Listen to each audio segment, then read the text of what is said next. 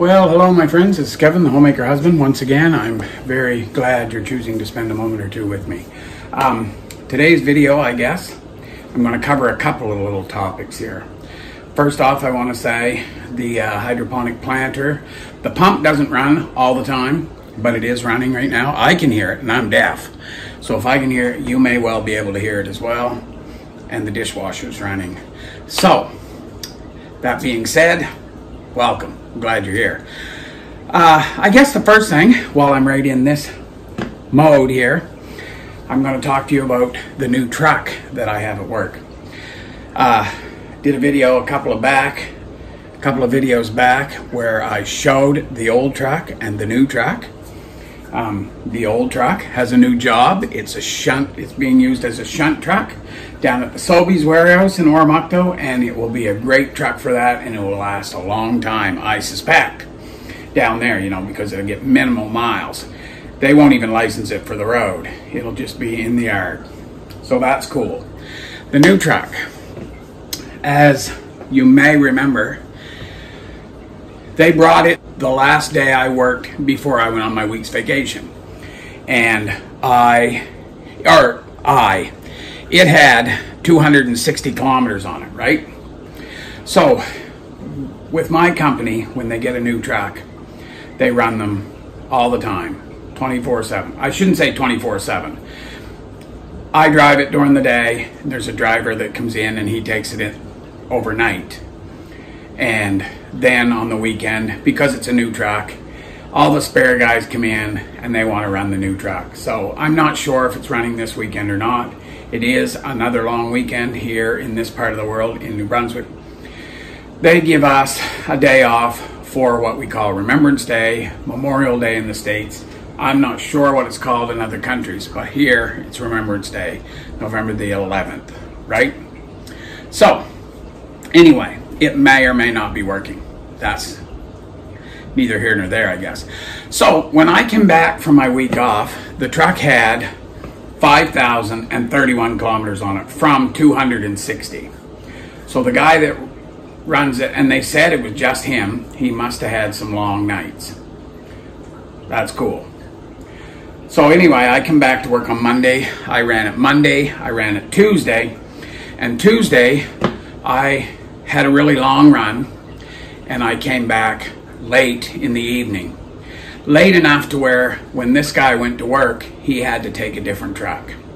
So Michelle is going to post a couple of pictures right now to show you what happened to this fella on Tuesday morning. So this guy, what happened was, reportedly, he fell asleep. Now listen, I drove for a lot of years now, and I have to admit that I have actually fallen asleep twice. And fortunately, it was really quick, and I came to before there was anything happened, and it's scary.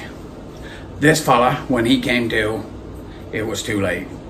I'm happy to report he wasn't hurt, but as you can see by those pictures, that truck is a complete and total write-off, not to mention diesel fuel spill, yada, yada, yada. So you probably know where that all goes. But anyway, my only point is to say, or is to question, if I hadn't have got in late as I did, he would have had the new truck. And the only thing I can say, probably without just guessing, is he would have been just as tired when he set his backside in that truck as he was in the one you see in the pictures. So would that have happened? Only God knows, right? But my point is kind of, sometimes truck can be scary. So anyway, that's the first thing I wanted to talk about. Second thing, I'm going to take you in the pantry and just show you one little area. The reason I have my hoodie on, I got to run over to Walmart, and I'm going to try to pick up some canned meats. We have a little bit of money set aside in the budget. The canned meats are so expensive that I could spend all of this money and not put a dent in there. But I'm going to go see what I can do at any rate, and I will show you. I've told you different times, we have depleted our pantry quite badly.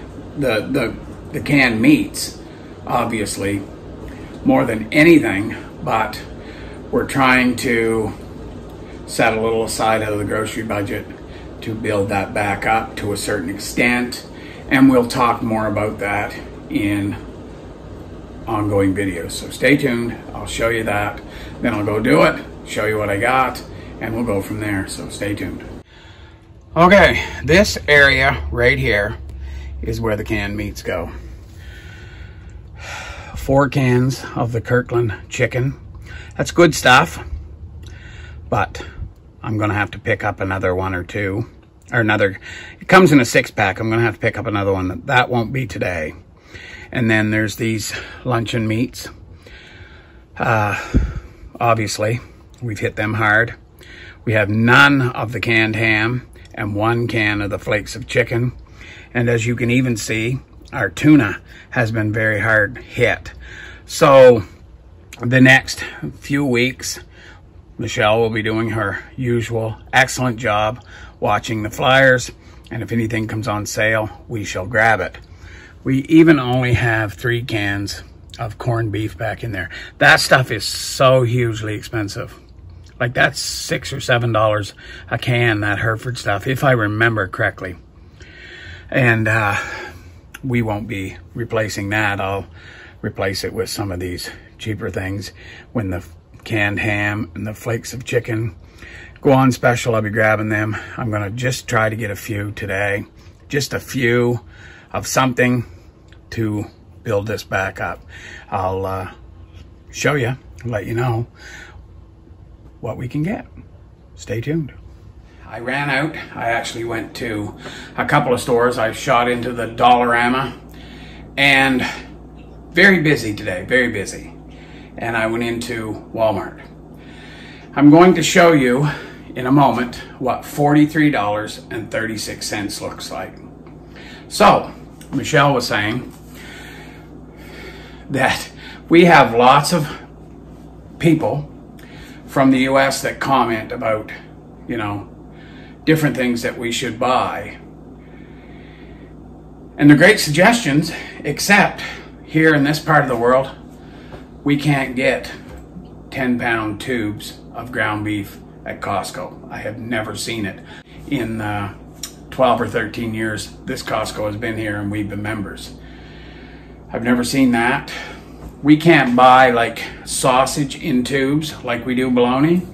You know, we see like Jimmy Dean advertised on television, tubes of sausage about that big around, about that long. We cannot get that. We can't get canned beef at all except for corned beef. That's the only thing that I've seen here. We can get those large cans of chicken at Costco, and we do buy them. But there's just so many examples of things that we cannot get here in Canada. So if you don't see us getting it from Costco we don't have Sam's Club, and we don't have, what's the other big one? There's another big one in the US that we know you guys are privileged to have that we don't have. We have Costco, and Costco is great, but that's all we have. So anyway, if you ever wonder why you don't see us with some of those big volume, high volume products, that's why we are unable to get them here. And the simple reason is population, right? The United States of America literally has 10 times as many people than Canada does. So anyway, that being said, I'm going to show you what that $43.36 looks like, so stay tuned. Okay, I got one of our old favorite standbys here, this Great Value luncheon meat. This is $1.97 a can.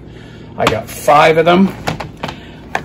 There was only 7 total left, and I didn't want to screw up my math. That's the long and the short of it. Would I have bought the last 2?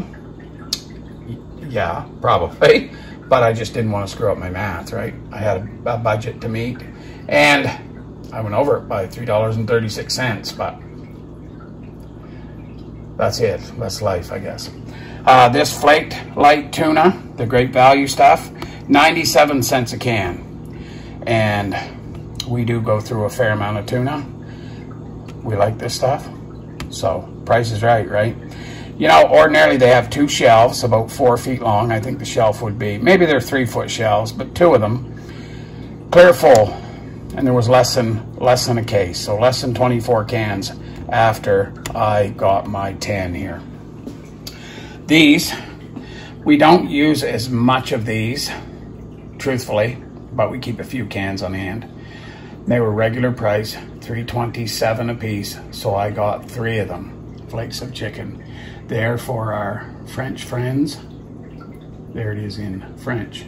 I'm not even gonna disrespect you by mispronouncing it. So, and these 8 cans of ham, these were $1.75 a piece at Dollarama. They didn't even have the maple leaf flakes of ham at all at Walmart anyway, but these are cheaper. The flakes of ham at Walmart are $3.27 as well. These ones here were $1.75, so I got 8 of them. So I'm gonna put them on the shelf just so you get a little idea of how much it takes to fill that part of our shelf. So stay tuned and I'll show you that.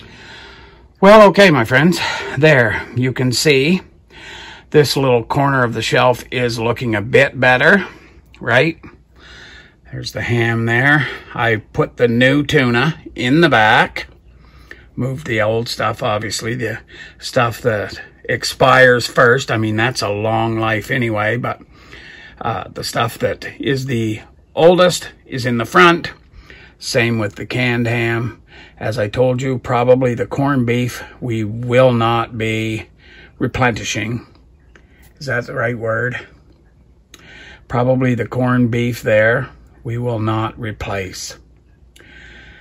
Flakes of chicken, as I said, if we find that sale that we do often on Lawton's, and you know, where you can get 4 or 8 or whatever for whatever price, I might buy another can or 2 of that, but I will be focusing on the ham. And the Kirkland chicken back there, I guess.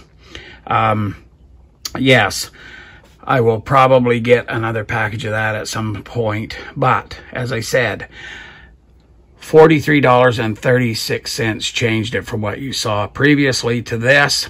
So what would it cost to fill just that extra section of shelf right there? I am guessing upwards of $200 very easily. So if you guys are encountering the same thing, I feel your pain.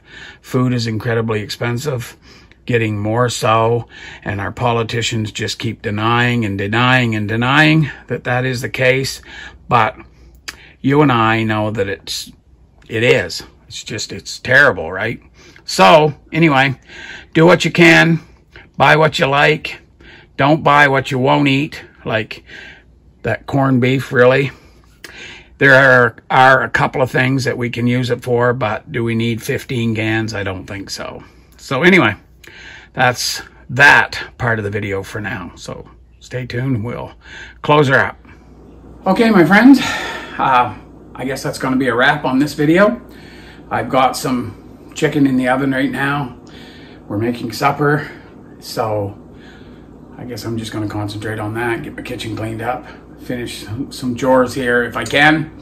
I'm looking forward to having a day off tomorrow. I got a couple of ugly things to do tomorrow, but other than that, you know, just the usual stuff. If you've watched this far, know that I appreciate each and every one of you. I pray for you. Those of you that have reached out with specific prayer requests, I want you to know you are not forgotten. I do have you covered. And I appreciate those of you that say you pray for Michelle and I, and do indeed hope that you will continue to do that, because certainly we could use prayer. Who couldn't in this day and age? So once again, thank you very much. It's Kevin, the Homemaker Husband, saying God bless and bye for now.